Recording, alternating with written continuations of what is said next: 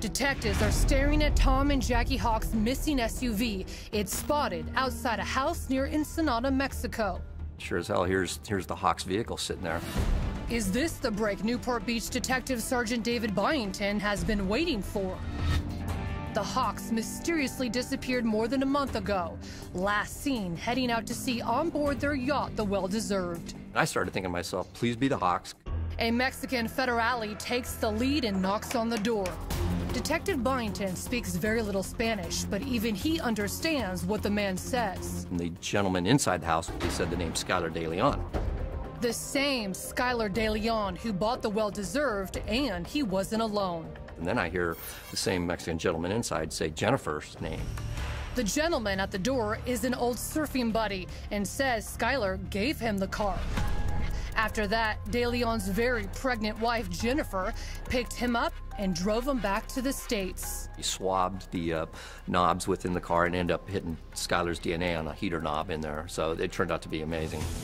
Detectives now believe something bad happened to Tom and Jackie on the Well-Deserved. But what? I mean, everybody's trying to find them. Nobody knows where they are. Orange County District Attorney Matt Murphy smells big trouble. How would you describe this case?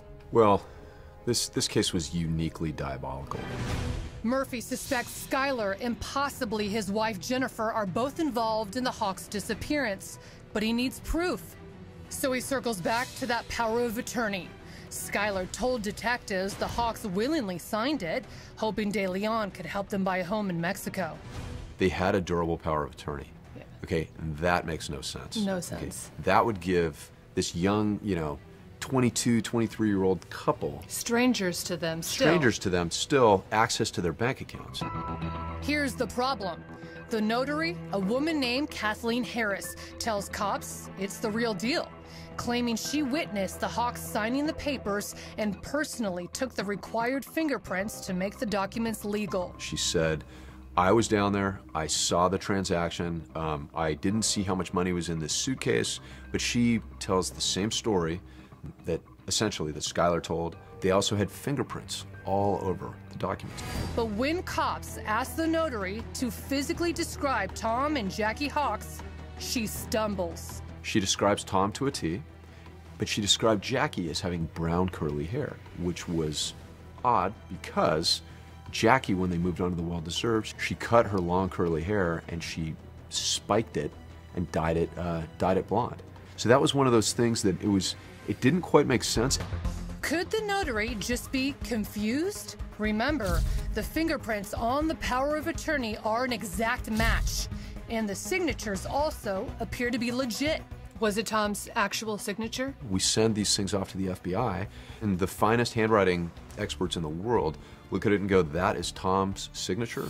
The experts also confirm it's Jackie's signature, but there is something strange. Their last name is Hawks with an S, okay? And she wrote Jackie Hawk, and somebody else came in later and wrote in an S that's inconsistent with her signature. Murphy believes Jackie may have been secretly trying to alert someone they were in deep trouble. She wanted to send a signal to somebody in the future that something here is not right. And just as Murphy is about to turn the spotlight on the De Leons, the DA gets tipped off. Skylar is about to scramble like a cockroach looking for cover. Suddenly, Skylar contacts his probation officer and says, "Can I get permission to leave the country?" So the quick-thinking DA comes up with a plan, and it's all caught on audio tape. What's going on? We got a warrant for your arrest for, right now it's for money laundering. Remember, during Skylar's interrogation, he confessed to laundering money from a Mexican drug deal. Up in here. Ridiculous. I sit and try and help you guys out, and then I get in trouble. And what grounds do you guys have for arresting me for, You know, I can't discuss it with you now.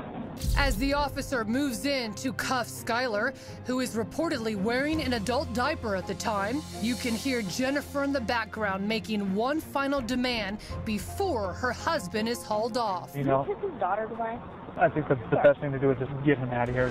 So they arrest Skylar, and Jennifer has the gall to start being angry at the police officers, like, you have some nerve to take my husband away, and it was just an unbelievable scene.